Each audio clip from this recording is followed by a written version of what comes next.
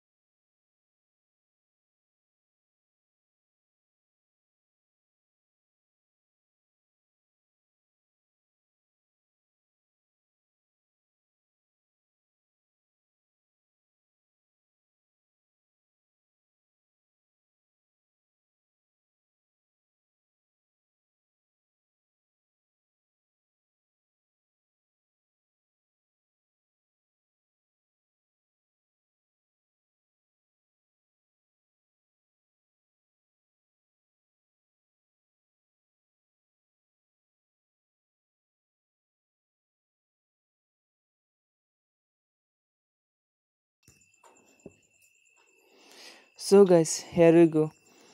Okay, then download the text master from Play Store, then open it. Now you can see the interface. Click on the top menu on the firebase icon, then select two path, because we have two path in our database. You can see profile or users. Now input your profile and your path, then select who can read or write. I will set the anyone can read or only login user will write. Then add the data. You can see the result on the result menu. Then go and pick the users. Make sure you have write the same as here.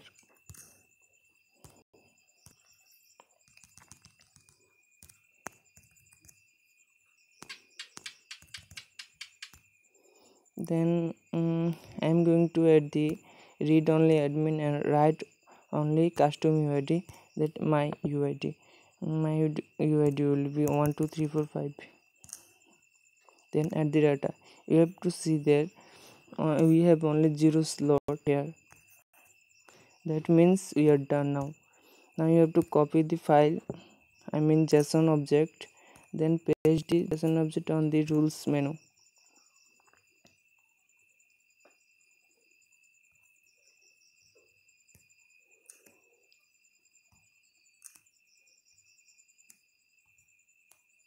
Now paste, publish it. Rules are published. Now you can see this.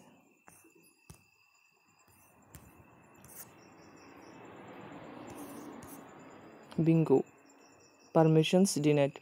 That means anyone can see your database. If anyone have your API key, then he can see. That means you have to secure your API key. Okay, thank you. Bye bye.